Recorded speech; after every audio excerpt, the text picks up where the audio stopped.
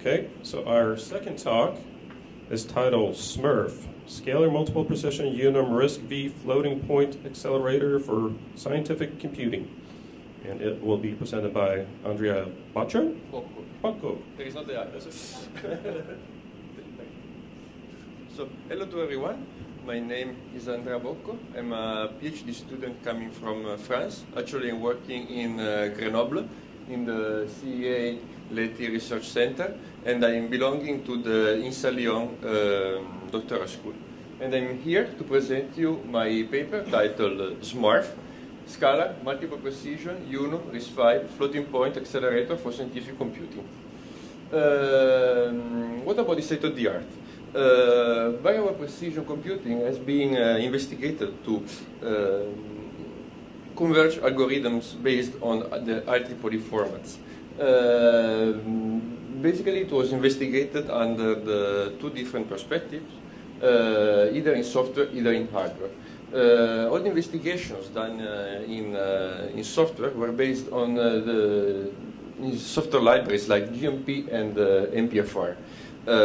But since they are software libraries, they generally are slow, and they may not meet the performance for high-speed applications. Then other investigations on variable precision were done in hardware. According to what I investigated, the two main contributors are Coolidge and Schulte. Coolidge dates in the 60s, and basically his idea is to have very large fixed point accumulators able to map all the possible floating point numbers according to the exponent range. Then the second contributor is Schulte with Schwarzlander, if I pronounce it correctly. And basically here the idea is slightly different from the one of Coolidge. Here the idea is to extend the mantissa inside the floating point scratchpad according to the precision that you need, supporting up to a given number of bits divided in multiple words.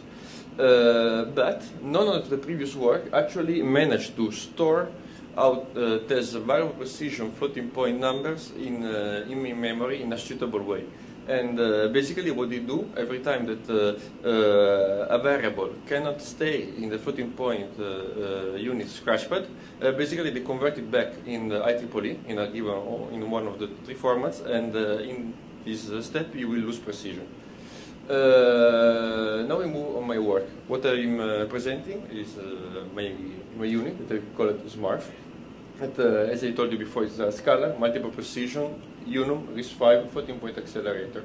And basically my unit is another accelerator which supports the Unum type 1 in main memory up to the Unum environment that actually corresponds to 256 bits of mantissa.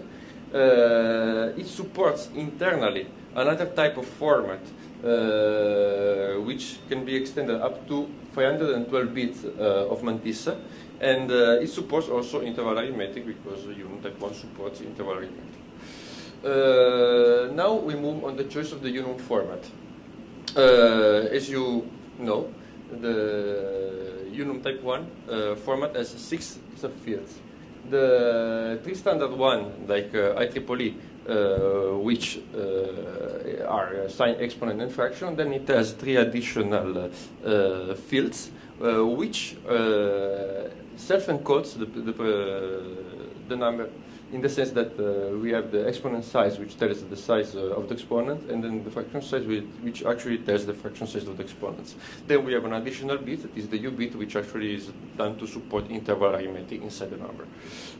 Why we choose Unum type 1? We choose Unum type 1 because as the best of our knowledge, is the only available variable precision floating point format in the state of the art. And then it also self-handles the exponent and fraction size fields with. However, the Unum type 1 format has two peculiarities. One related to handling the Unum arrays in main memory, and another one related to how to organize the Unum subfields in main memory. Now let's focus on the first one, how to organize Unum arrays in main memory. Let's imagine that we have two different numbers, two numbers with two different lengths, and then we want to store them in memory. We identify two possible addressing modes to store those numbers.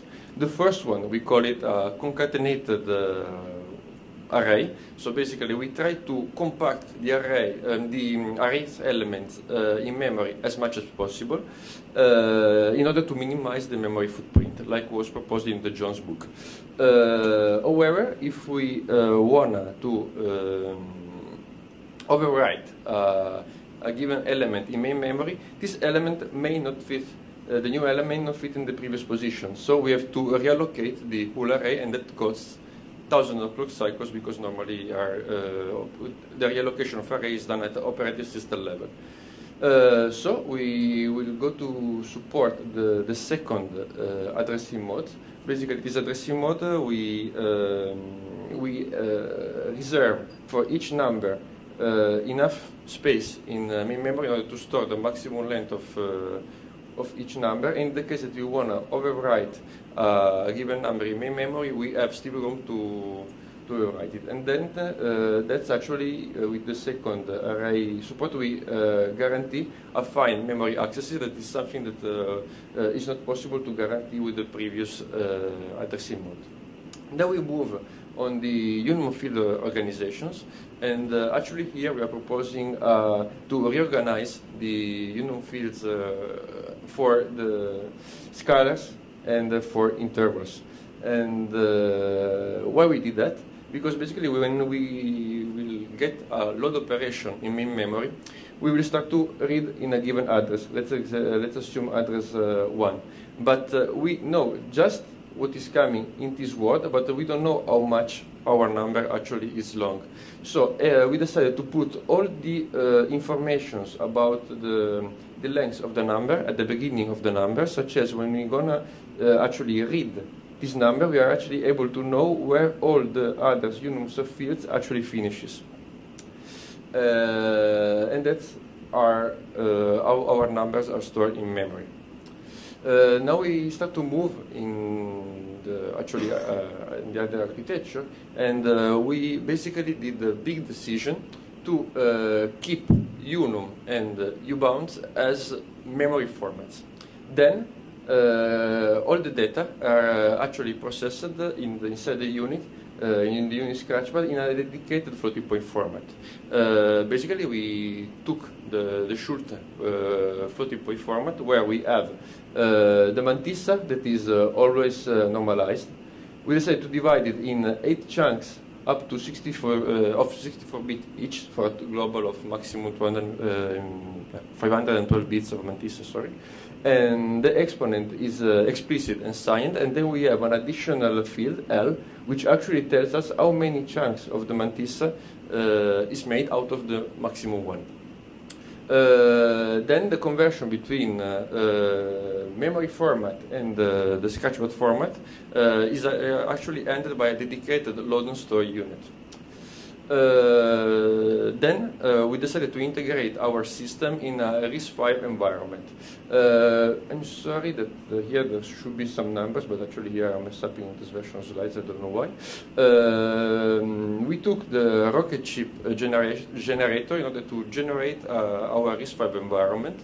And our environment is made of a rocket tile, done of integer processor, the Risc-V, with its own dedicated floating point unit, its own dedicated load and store unit, and then the memory hierarchy. And the rocket chip distribution allows us to interface with a rocket interface up to 4 coprocessors. In our system, we use just 1 coprocessor.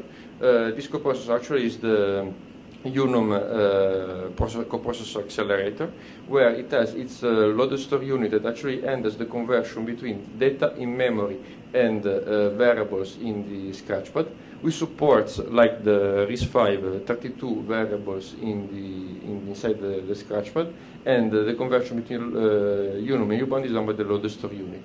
The coprocessor internal parallelism is on 64-bit, and that choice was made in order to keep the hardware complexity of the coprocessor under control, I would say. And we support 3 status registers. The first 2 are related to the load store unit and are the default and the secondary Unum environment, which actually we use it during the load and store operations. And then we support the WGP status register, which actually stays for working Gillian precision. Basically, what is the working Gillian precision? Let's imagine that we have 2 variables in the scratchpad, in our scratchpad register file, variables 3 and the variable 7. We are supporting interval arithmetic, so we have 2 endpoints for each variable. Each variable may have a different length in the input, and with the working Gillian precision, we are guaranteed that each operator actually outputs at most working Gillian precision chunks in the output, and that choice is done in order to give to the user to exploit the latency over precision trade-off during the computation. Now we move on the instruction set architecture. We basically decide to extend the Risc-V instruction set architectures, and the extension of for our coprocessor is basically divided in 4 groups. We have the first group that is dedicated for the updating or the internal status registers. Then we have the second group that is dedicated to move internal variables within the coprocessor scratchpad or between the scratchpad and the main Risc-V. Then we have the standard operations such as comparison, addition, subtraction, multiplications, and then other 2 that if you want to detail I can tell you after what they are. Division is done by software, and then the fourth group is are all the load and store operations for the 2 addressing mode which actually I presented you before. What is the microarchitecture of my unit? Basically, my coprocessor is divided in a 3-stage pipeline. We have the decode, the execute, and then the write back stage. We don't need the memory stage because actually the addresses are already computed by the integer main processor. I don't want to dig too much into the details. If you want to details, you can ask me afterwards. So what we have in the decode stage, we have our register file, which actually is our scratchpad, which is a register file which has 2 reports, 1 write port, and it supports up to it supports 32 intervals inside, done with the format that I explained you before. Then in the execute stage, I have as many operators that I need in order to support all the instruction set that I presented you before, and then I have the dedicated load and store unit which actually supports the conversion between the scratchpad format and the memory format. One important contribution that we did, we decided to organize our pipelines inside the operator in micro stages. What is a micro stage? Basically, it's a hardware which implement a basic operators on the mantissa, so move, addition, subtraction, multiplication, leading zero count, etc. It reads the data from an input mantissa buffer. It is doing computation chunk-wise, and that actually has a variable latency depending on the precision of actually the input mantissa has. Then it writes the result in an output buffer, and is synchronized within other macro stages with read-divide protocol. That actually is basically a stop and wait protocol. In this way, this is something really important, the complexity to handle the multiple chunks of mantissa, which actually complicates each basic operation, it's actually ended by each macro stage. So the designer, when I have to implement the operator, has simply, I would say, just picking the basic operators, put them in a pipeline, and then implement the floating point algorithm. And with floating point algorithm, I don't need the Fourier transform. I mean each basic operation. So the addition, it has a shift, then a done, and then so on. Now I move on the results of our implementations. Basically, we validated our unit, testing each subcomponent against something like 50 million of pseudo-generated input vector in order to check the validity of the behavior of our unit. We implemented we prototyped our system in FPGA using a Xilinx Victor-7 FPGA, and here we are able to run at 15 MHz. Then we did also an ASIC synthesis simulation, ASIC synthesis, sorry, in a 28 nanometer technology, and here we managed to run at 600 MHz. Moreover, the critical path of my unit is not passing. The critical path of the system is not passing through a microprocessor, but is passing through the standard floating point unit. It's something I would say. And here are all the details about the synthesis for area and power. Here, basically, there is the most important units that I have, and I try to isolate the contribution of area and power consumption for the internal mantissa buffers. And basically, what I got is that the mantissa buffers has an important contribution in both area and power. In area, they take the 67% of the coprocessor area, and in power, they consume the 20% of the global power consumption of the coprocessor. However, we could reduce those impact optimizing the circuit, something that we didn't have time to do. No, here there is a very big issue with the slides. Okay, I try to reinvent the thing. Basically, here is the plot chart for the ASIC area and ASIC power consumption. In green, we have the coprocessor subunits. Yellow is the integer register. Sorry, the main Risc-V. In light orange is the standard floating point unit. And here we have the caches, the instruction cache and the data cache. Same color code is used for the ASIC power.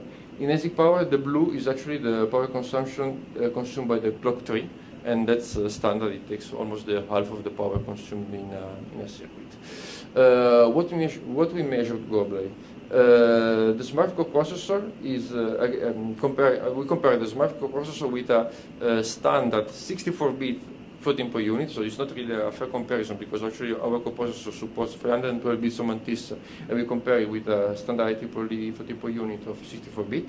Our coprocessor is 9 times bigger and consumes 12 times more power energy. However, the float performances of our coprocessor are comparable with a standard 64-bit single precision floating point unit, and we want to highlight that our coprocessor is not meant to substitute standard floating point numbers, because actually standard floating point unit for small precision, they work really well, and they are really optimized in energy consumption. But we want to use it only when it's needed, our coprocessor. So when we want to do high precision computation, we start to use Unums, and we will do our computation in Unum. So in all the times that we don't need, for all the time that we don't need variable precision, all this circuit behaves as dark silicon. So actually we are consuming power only when we need variable precision. Then we move on an experimental software setup to show you how we program our coprocessor. And here I showed you an example of how to programming the division inside my core. The rocket chip distribution actually gives us also GCC support. And in this GCC support, it allows you to write inline assembly for your coprocessor. And basically, we develop our division, actually it's called there, with a Newton-Raphson approach. And basically here we are comparing the performances in flops, looking at the core of the Newton-Raphson computation. And our flop performances spans between 5 and 54 megaflops. 54 megaflops is for 64-bit internal precision, and 5 megaflops is for 512 bits of Mantissa precision. If I try to to measure the performances of this part of code with MPFR, which is actually a multiple precision software library, on 512 bits of precision of Mantissa, we can run at 1 megaflop on Risc-V. So we managed to be 5 times faster compared to MPFR. And then if we try to compare, it's not fair, with a 64-bit floating point unit, actually we are running 4 times slower compared a 64-bit floating point unit, but we are doing different operations. We are ending different precisions. We are also working on a real programming model for variable precision floating point kernels, because actually we want a system which actually supports multiple floating point formats, and it uses variable precision floating point formats only when it's needed high precision. Moving on the conclusion, this work proposes a variable precision floating point hardware accelerator based on Risc-V. We provide an instruction set expansion in order to show to the community how we could use a coprocessor in order to support a different floating point format. And this SMURF is implemented as a Risc-V. It supports Unum U-bound in main memory, and it uses a different floating point format for the scratchpad. In main memory, we support different Unum environments according to the precision that is needed by the algorithm, and we support all the Unum environment from 1-1, which means 2 bits of exponents and 2 bits of Mantissa, up to the 4-8, which corresponds to 16 bits of exponents and 256 bits of Mantissa. Internally, we can reach a precision up to 512 bits to mine a little bit the Coolidge accumulator. We have internal fixed parallelism at 64-bit. About the area and power, we are 9 times more air consuming and 12 times more energy consuming compared to a standard floating point unit. But we plan to use our circuit only when it's needed, so when it's not needed it behaves just as a dark silicon. And the flow performances of our coprocessor are better than the currently used state-of-the-art, which is actually a software library, which is MPFR. With that, I finish my presentation. Here there are my contacts, and if you have any question, I will be happy to answer you. Thanks, Andrea. I think we have plenty of time for questions if there are any.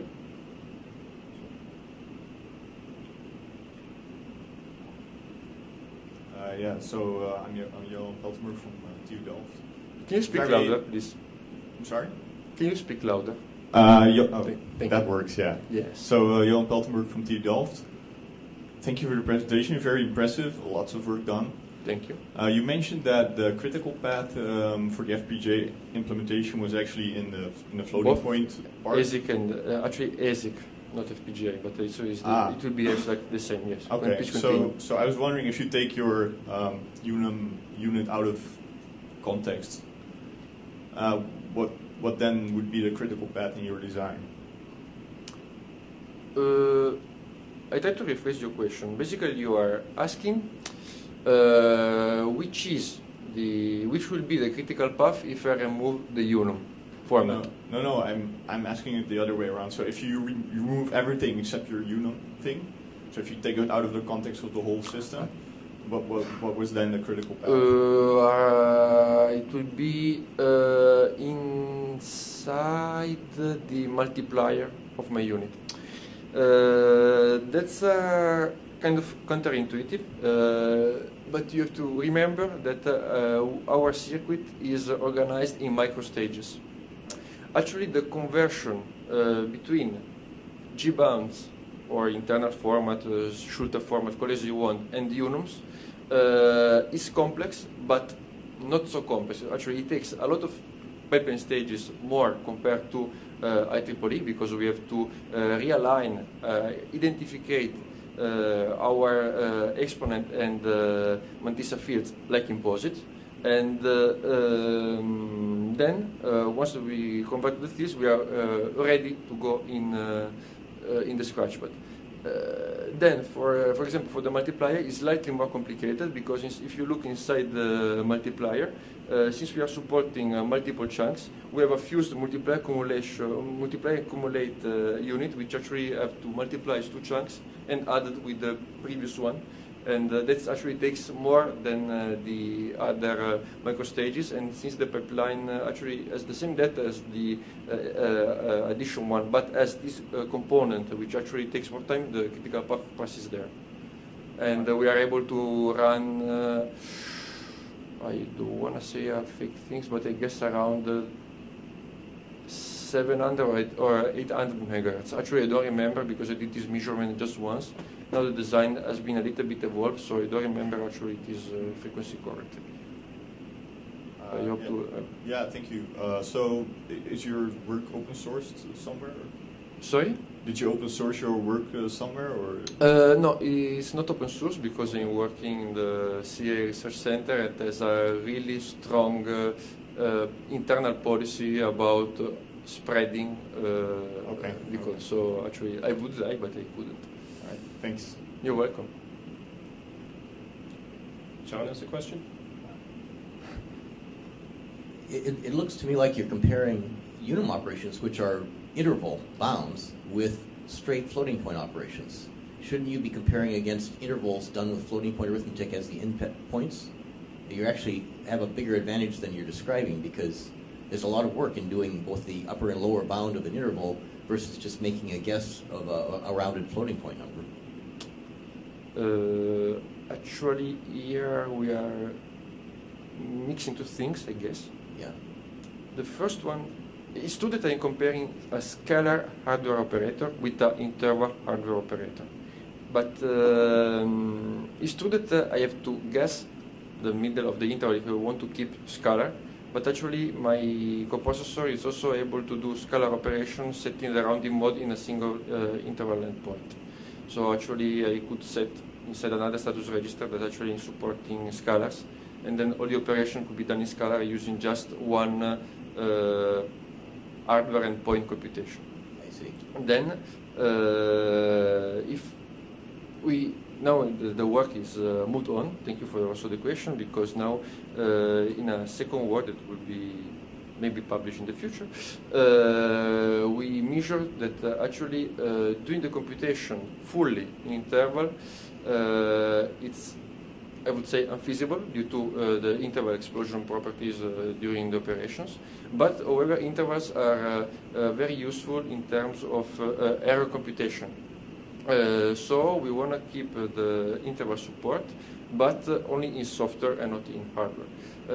So if we go back in the area and energy consumption, you can assume that you could split by 2 plus minus a 20% of the measure that I gave you before, roughly.